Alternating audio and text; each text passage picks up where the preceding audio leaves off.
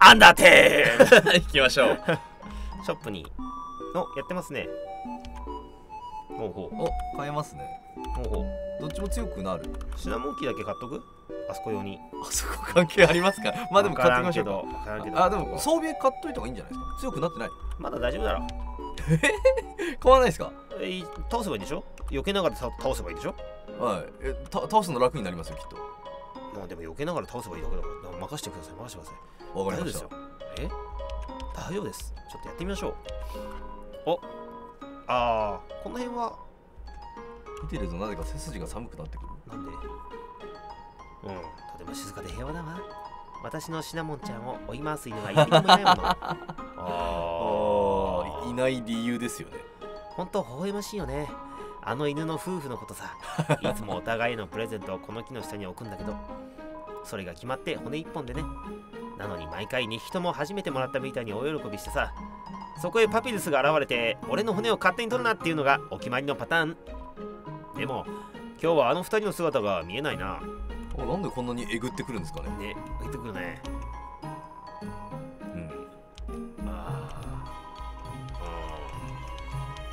少年よ元気か。おっす、俺さ、お前さ、俺と同じで子供だろ。横島のシャツ着てっからすぐ分かったぜ。この世界では横島のシャツは子供。で、ここは変わってないですね。この町には町長がいない。何か問題が起きればスケルトンのやつが魚の女の人に伝えるんだ。にね。政治っていうのはそういうもんさ。グリルビーズ。いない。ワンちゃんがいないですね。もちろんそりゃそうか。この店本当しけてるわ。何をみんなして暗い顔して。こんな店最低よ。さあ人間の食べ物ってモンスターのとは違うんだろ。聞いた話だと腐るとかいうのをするらしいぜ。しかも食べると体の中を上から下まで移動するんだってよ。気色悪いな。いつか食ってみたいよ。3週目にして新しい喋り方でしたけどそうね。都は人が増えすぎたんでみんなこの町に移住してくるらしいぜ。ま、いいんじゃねえの。そんぐらいのスペースはあんだろ。ここも変わってますね。伝統を守るって話じゃない。奥に行けるようになってますね。ほんとだ。そこにいる犬たちはロイヤルガードの。あれ、みんなどこ行った？なんか嫌な予感がする。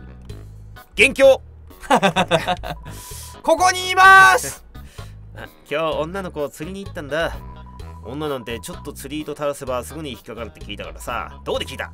川に女の子がいるのかは疑問だけど、釣れた子と愛を育むつもりだよ。たとえそれが魚でもね。あんたとんでもないもん釣ってんぞ。あんだい。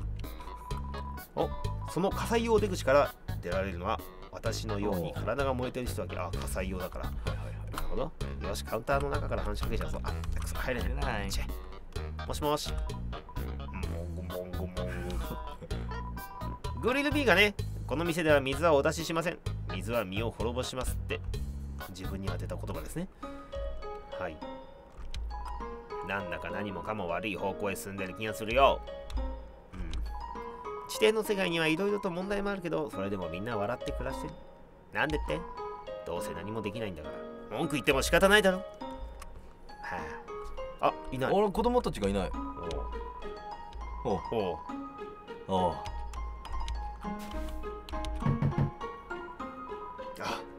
なんと美しいノックの音。返事をしなければもう一度聞けるだろうか。君は変わらないな。ここは私も私の。これずっと投げてるパンツを買いに行きたい。やっと買いに行ける。もうちょいあったか。図書館がありましたね。この人は変わってんのかな。ここは図書館だよ。分かってる。表の看板は字が間違っているよ。変わってないですかね、特に。ここ変わってないですね。一つ目さ。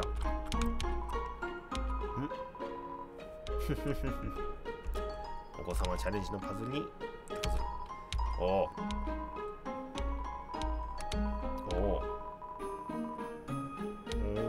この人がね、ブルドッグの。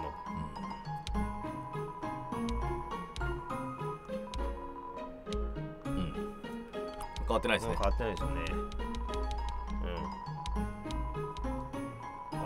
るほど。さらに敵が残忍であるほど受けるダメージを大きくしてもらって強力な魂の持ち主から殺意を込めて攻撃されると、殺意。トリエルさんがどうだったかっていう話ですね。そうだね。はい。おや、いや合ってるでしょ。そうかまだ入れないです。そうか、まだ入れない。でここから先はいかない方がいいですね。はいはいはい。じゃあちょっとわかりました。辛い時間が始まりますが。行ってまいりましょう。本当に装備買わないんですか？大丈夫大丈夫。わかりました。大丈夫さ。セーブはしとこう。あと11体ですね。オッケー、オーライ。実際あれ、上に張り付いて動くやつ、あれ移動、これ、エンカウントに有効だってコメントを聞きました。はい。実際初めて見た。ジェリーも来た。誰？ジェリー？初めまして。ジェリー本当に初めてだ。ここの Wi-Fi 使えねえ。今一瞬 Wi-Fi って言ってました。ちょっと調べてみていいです？はい。有名人なんだ。へえ。は？マジで帰ったの？ぼっちですか？ジェリーは手で口を覆わずに大きなくしゃみを。なんだこいつ、俺みてえなやつだな。ちょっと置き去にしてみていい？はい。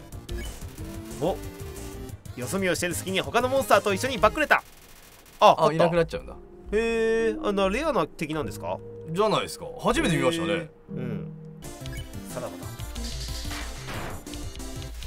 よーし。さあ、音が消えましたね。曲が鳴りませんね。やってる？やはり盗むってありますよ。ちょっとセーブして。はい。なんだ、買う必要なかったじゃん。奪うと盗む、どっちがいい？奪うと盗む。じゃあ奪いますか。奪えますね。マジか。はい。じゃあこれと一回戻って盗みますか。はい。今までの分？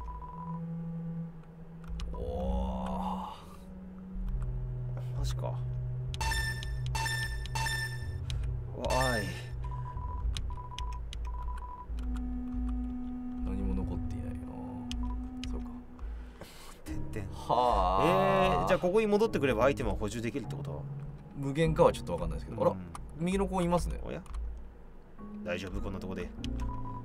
ただの恋だ。そうか。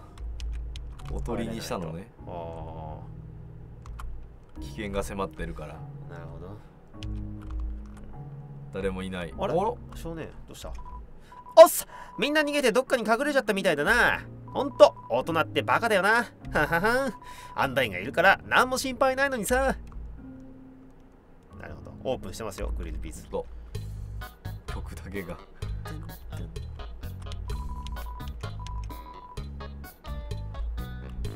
私って誰のこと？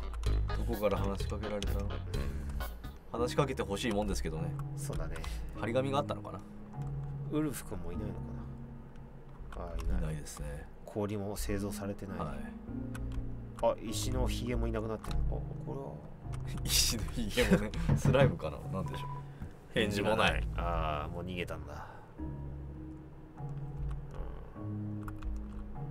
誰もいない。誰もいない。もちろん空いてない。じゃあ行きますか。行くんですか。その前に装備を。勇ましいバンダナ。行きますか。よし。なんだ、霧が濃くなってきたぞ。何かあるのか？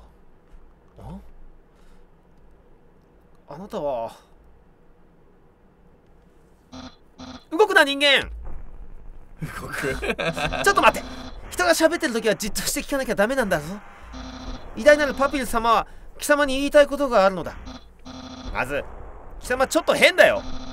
だってパズルが好きじゃないし、歩き方もなんか不気味だし。あれかな、グイグイグイグイエンカウント来いっつって。両手にはいつも変なチリ、みたいなのがついてるし。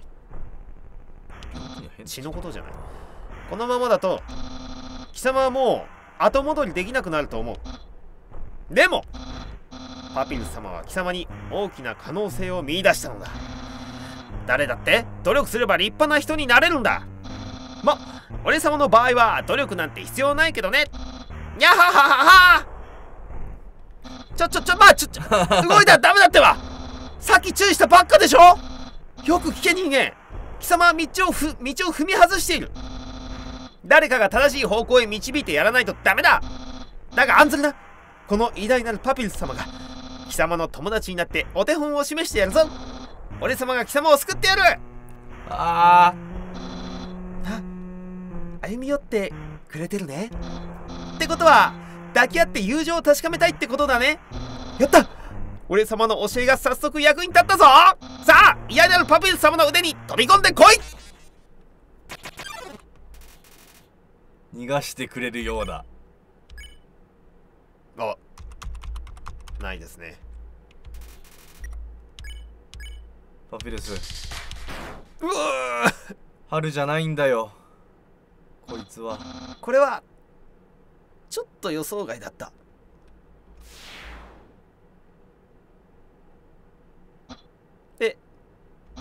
でも貴様のことは信じてるよ。貴様はもっと立派な人になれる。自分ではそう思ってなくても俺様が保証するよ。